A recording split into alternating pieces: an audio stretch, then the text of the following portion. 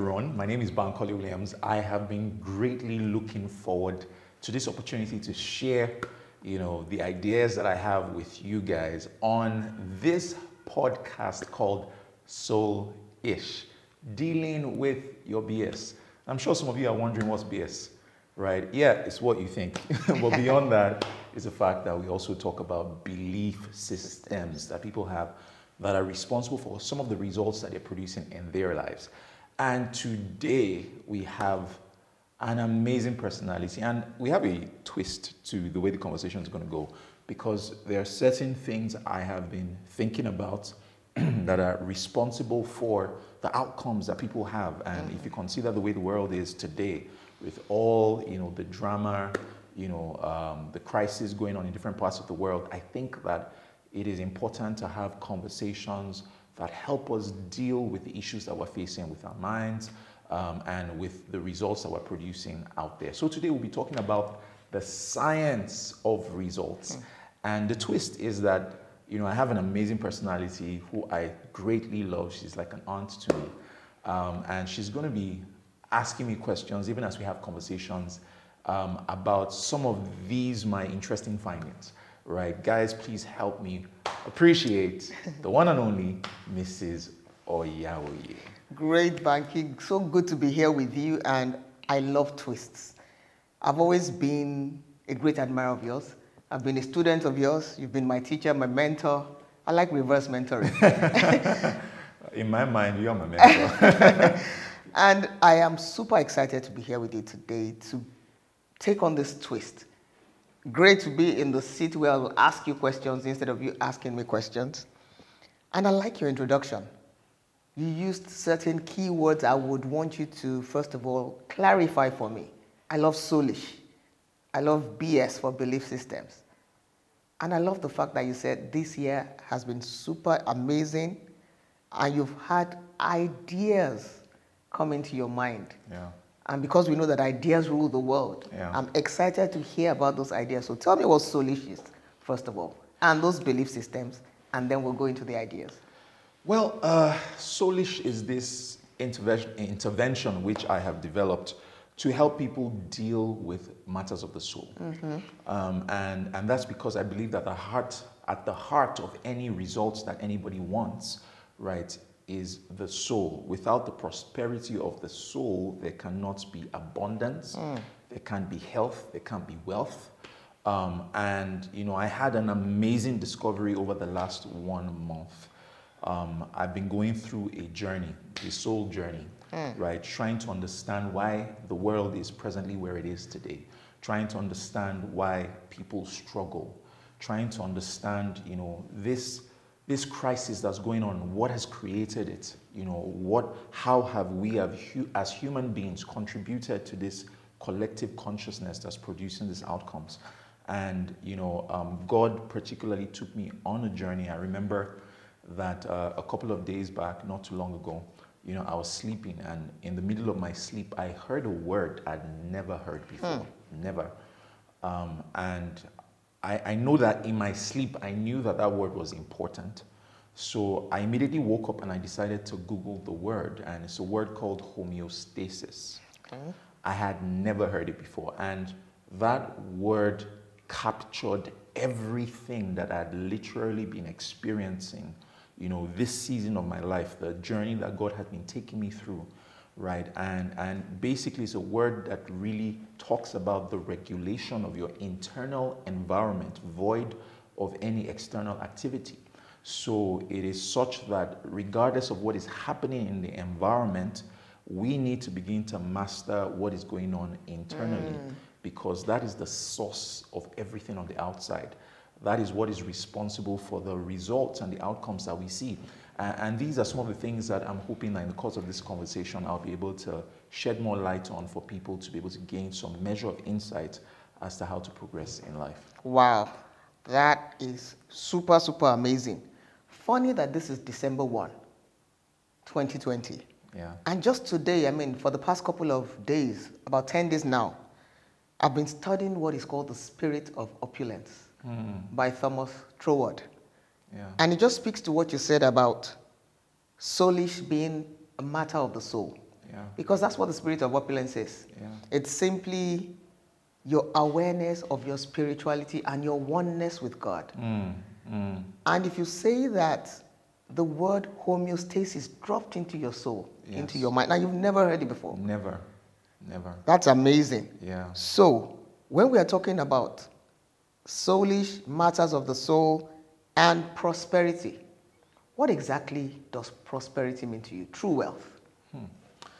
I think that that's an interesting question.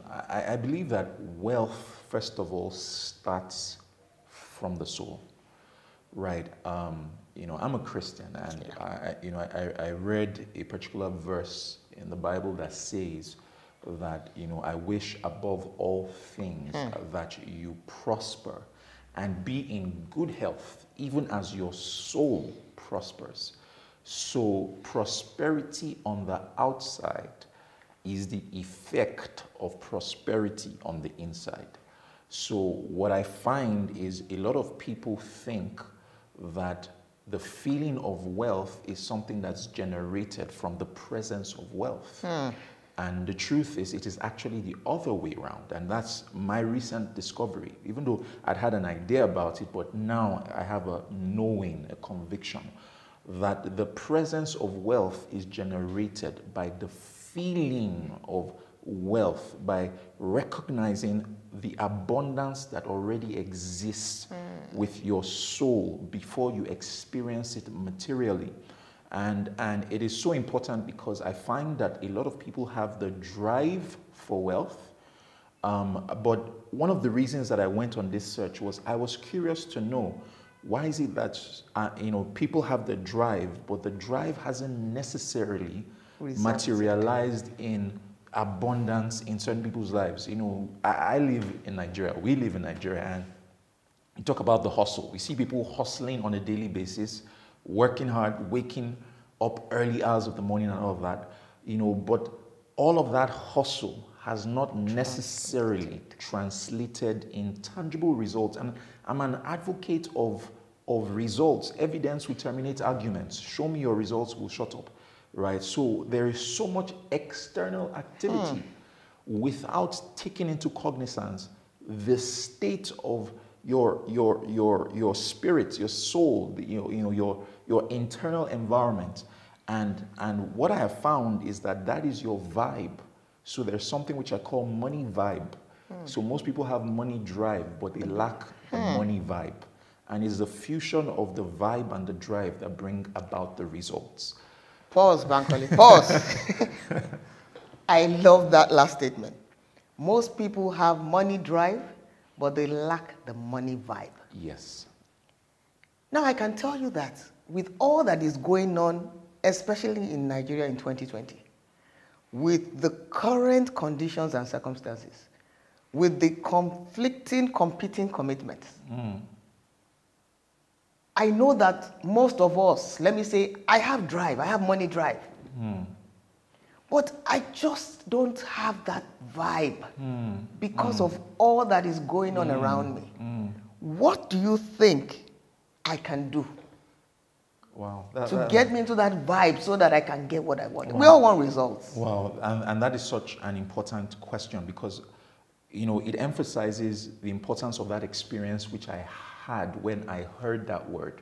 Because the word homeostasis talks about an inside job. That it starts from your internals. What I find with a lot of people is that they are working from outside in and not from inside out, right? So they need something to happen to them on the external for them to feel a certain way and for them to have an experience. But you see, God has given us this amazing organ called our brain, right? And when the brain is in action, it becomes the mind. Right? And when our mind, right, our minds are functioning, right, the mind really doesn't know the difference between what is imagined and what is real.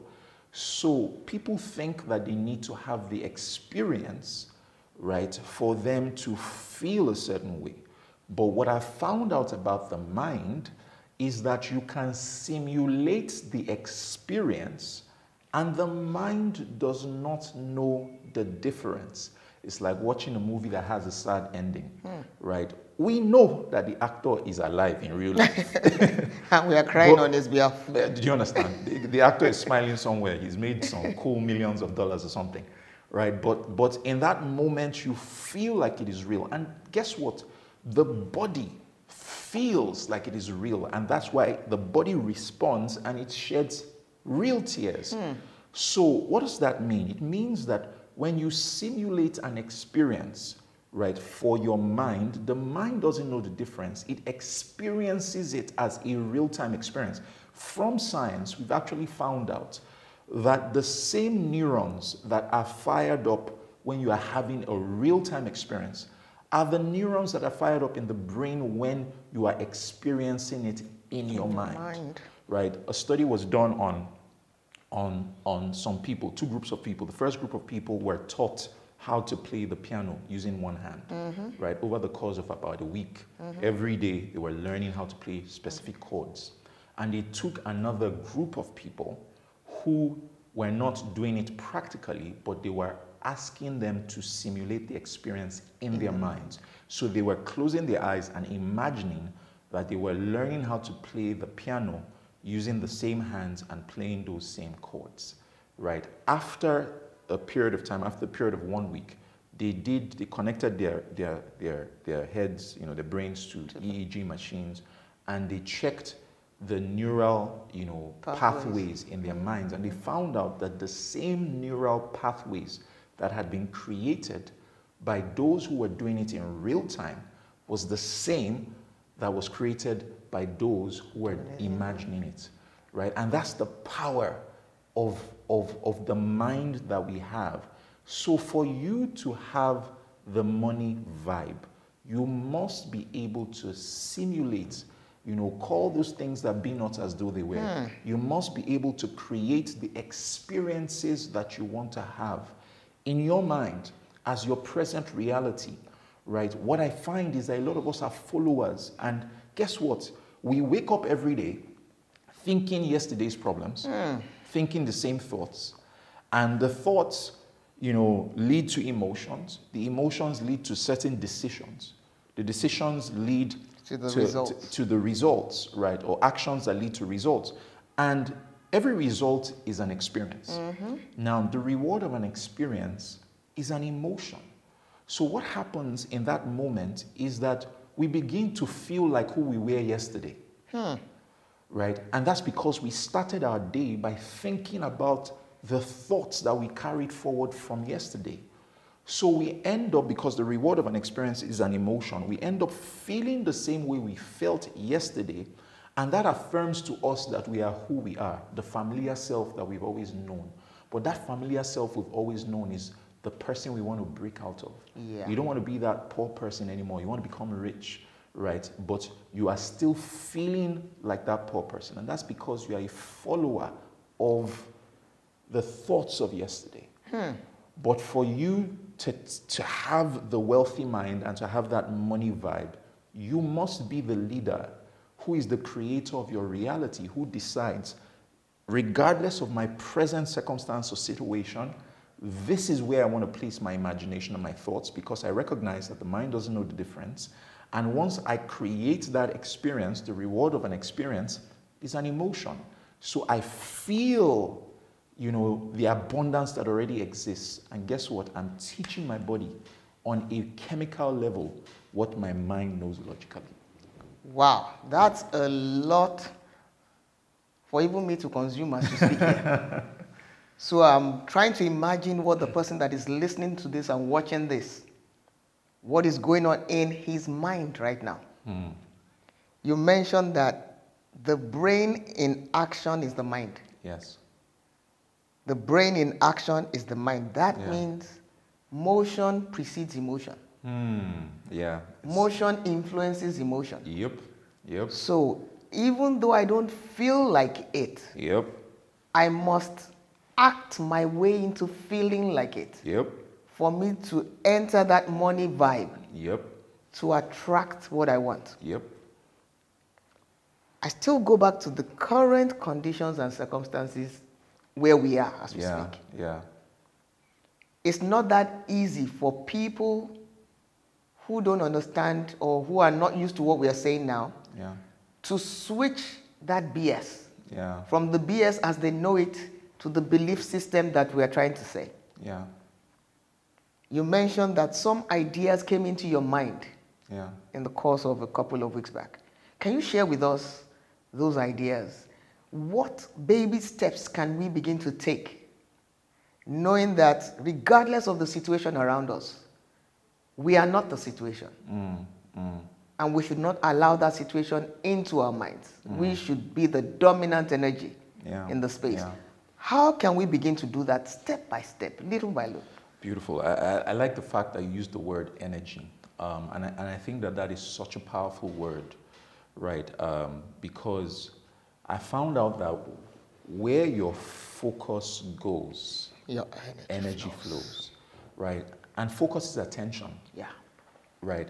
And a lot of us don't even know what we are paying attention to. And I think that that is such an interesting place to be, and interesting in inverted commas, because most people are thinking thoughts that they are unaware of, that are the root cause or causes of problems that they are facing, and they're trying to change those problems, not knowing what the root cause is.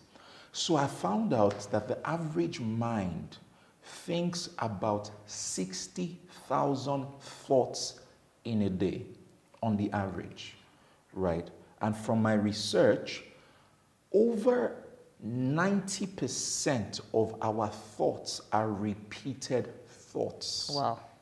Over 90%. And 80% of those thoughts are negative for the average person out there. So most people default into thinking past thoughts.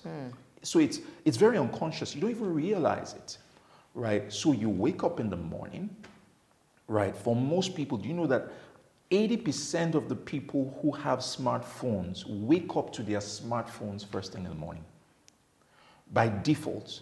In fact, their bodies are so familiar with the routine that they run a program that goes against their will. So they will for something different, but the body is so indoctrinated into that program. So by default, my fingers know the location of certain applications. Absolutely. So I have gotten there. Take note, when you wake up in the morning, you gain consciousness over time, right? You have that groggy feeling that you initially have. The consciousness comes with time. So the way you act is a default program that you are switching into. And your body is so familiar with it. It goes to those applications. You go to whatever platform, and then you see other people's lives and their experiences and stuff like that. And that experience creates an emotion in certain people. For some people, it's an emotion of excitement. For some other people, it is an emotion that just leaves them feeling, a certain way, moody, right? And what they fail to realize is that that emotion they experience is affirming who they are.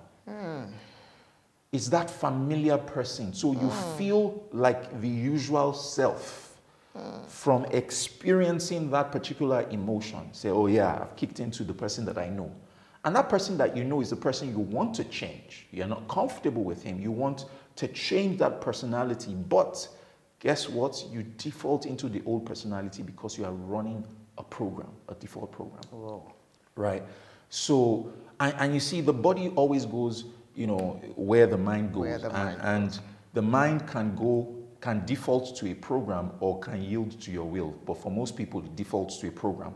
So the program tells you, pick your phone, do this, you go there, right? The program tells you, okay, get up out of the bed, you go out of bed. The program tells you, because you always see an image and then your body acts out. Oh, you need to brush your teeth, you do the same thing. And it's a fixed routine, fixed way you do things. Take a certain number of strokes on one side before you move to the other side. It's a program, right? And we have a lot of this, and 90 to 95% of our thoughts are the program. right? And this is why people struggle. So with all the crisis, with all the negativity that's going on in the world, everyone has got to be very careful what they pay attention to. Because remember what I said? What you pay attention to determines where your energy goes. So if all your thoughts are repeated thoughts, your energy is defaulting into those repeated thoughts of what you do not want. So that's where your energy is going. And where your energy goes, your results will show. So ultimately, you will by default produce the same results that align with where your attention is being placed, right? And this is the default that I see people, go through.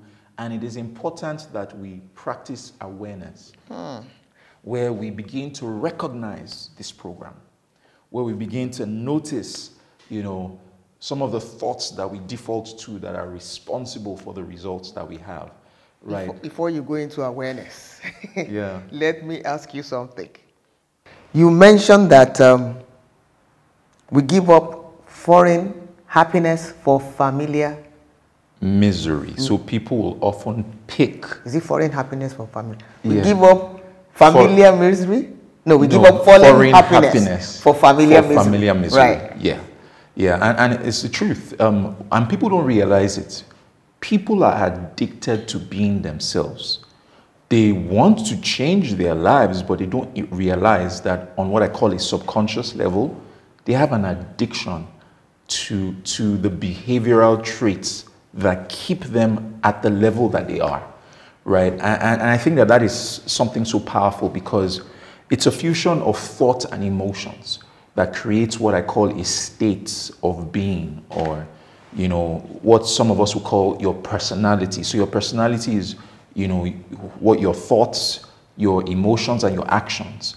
It creates a state of being. So everybody has that state that when they get into, they feel like, I am myself, right? And people are addicted to that state of being. So they don't realize it. They like those behavioral traits and they want to change it, but there's an addiction to it. It just makes them feel like, this is home. Right. So when something is new, it feels like a distortion to the program that they're already used to. Right. Yeah. So there'll be a restriction. Yes, there's that restriction. Because there's an addiction.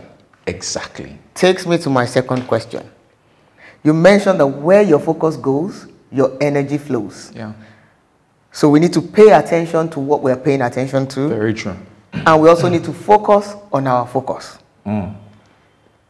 You talked about the root cause of issues, that when we don't address that root cause. And you talked about that word, addiction. That's such a strong word. Yeah. How can we help people to break that addiction of the current programming that they have that stops them from living into the life that they want, into the results that they really do want, but they are bound by the addiction? How can we break that addiction? Such a powerful question. You see, it's interesting because we're all like computers, but we don't realize it. All of us, we're all like computers. So imagine, I put out a post a couple of days back, and even though it wasn't real, but I wanted people to understand how these things work. So imagine that I bought a brand new phone, and the phone had no applications on it, nothing installed. And then I tried to operate it because I see my friends can use Facebook and all of that, and I'm like, okay, I have a new phone, I need to start, doing all these amazing things on it, right? And then I call you and I say to you, I just got this phone, I spent this amount of money on it, but I can't access all the things that every other person can access on it. And then you come, you look at the phone, and then you see that it's blank, as in I haven't installed any softwares. You're going to think that I'm crazy, but you haven't installed Facebook. How do you expect that it's going to work? Now, what people fail to realize is that in the very early stages of their lives, right, they are like a blank phone. A blank phone that is installing programs for like the first 7 years of their lives. That's why we don't remember a lot of the things that we, did as kids, right? How many people remember the day they were born? Nobody does. How many people remember their first birthdays or their second birthdays? We don't remember.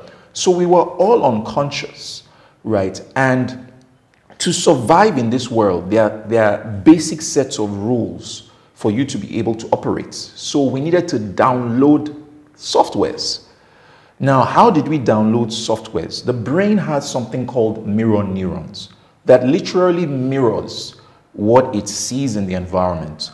So a lot of us picked up traits just by observing our parents, but we didn't even realize it. It's like speaking English, for instance, right? None of us remembers our parents actively teaching us, English language. We picked it up by mirroring, by observing, right? And that's how powerful your brain is when you're a child. Your brain is in what they call theta stage, right, as a child. So it is very receptive to suggestions. So a lot of us were programmed, so we're installing all of those programs, right? So the real question we need to ask is, what programs did you install that are running your life today? You want to know the programs that are running your life that you need to deal with? Just look at the areas you're struggling in. Look at the area of life that you're trying to produce a result. You have all the drive, working hard, but that hard work is not translating into outcomes. Those areas are indicative of the areas where you do not have a program that's supporting that desired result. So you have programs that will cause you to default into where you do not want to be, right? And you picked up those programs in the early stages of life, right? And that is the first thing. What I tell people is that awareness starts the process of change. So you need to be aware of these programs, the conditioning that you have adopted and embraced as responsible for where you are. And I can give several examples in different areas of life that can explain this. So let's use money, for instance. So I like to make this thing very down to earth, practical, typical, maybe African home, where the family was exposed to lack, right, as a child. So you maybe grew up in a home where your parents struggled to make money. And the little money they made, they were very protective of it. So some of us, our parents were hoarders, for lack of a better way to put it. Yes. With all due respect to them, they had a thing for just piling and keeping stuff, right? So they got some silverware, and they told you as a child that, see, I'm keeping it for the day that your daughter, and they have a storehouse of things, and without them knowing, it's actually the manifestation of a scarcity mentality. Absolutely. Thinking that there won't be enough for tomorrow. So, there is him who withholds more than is necessary, and it's what amounts to poverty. Now, that is the display of a poverty mindset, and the parent is unconscious. But guess what? The child is in an unconscious state, and it's like a sponge. He or she is soaking that as the principle for how money works, even though it is flawed. Wow. Now, without them knowing, they might detest those traits, but because that's all they were exposed to, they will manifest it when, the time is ripe.